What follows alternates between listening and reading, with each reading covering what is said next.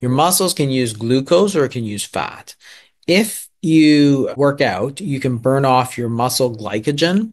And then if you're not fat adapted, then you will feel weaker. And people say, oh, they do these studies and, we found that when people fast, they're not as strong. Yeah, because your muscle, and remember, the muscle is a separate compartment. So the muscle glycogen is only for the muscles, right? So even if you deplete your glycogen in your liver, your muscle still has glycogen. But if your muscle has never used fat as a fuel source for, 50 years, then you do the study and you say, okay, I fast, I deplete my muscle glycogen. You will be weaker because your muscles don't know how to use the fat. It takes a few weeks before you get that back. But then they do these studies, and I see these studies published all the time. And they're like, I told you fasting make you weak.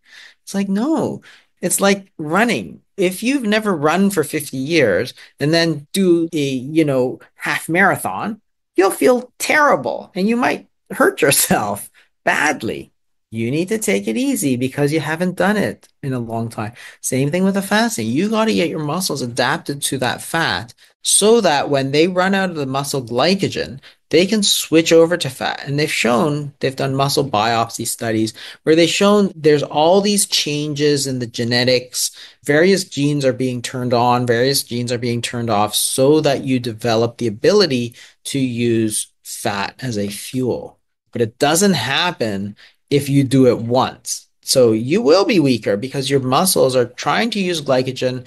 They haven't yet developed the genes and the ability to use fat as a efficient source of fuel.